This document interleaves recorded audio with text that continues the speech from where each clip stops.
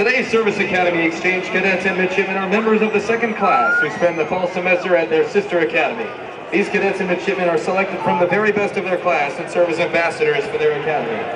At this time, the wing commander of the cadet wing, Cadet Colonel Samantha Reed from Apple Valley, Utah, and the Naval Academy Brigade Commander Midshipman Captain Jonathan Monty from Baltimore, Maryland, are formally reporting and exchanging salutes as part of the official Service Academy Exchange.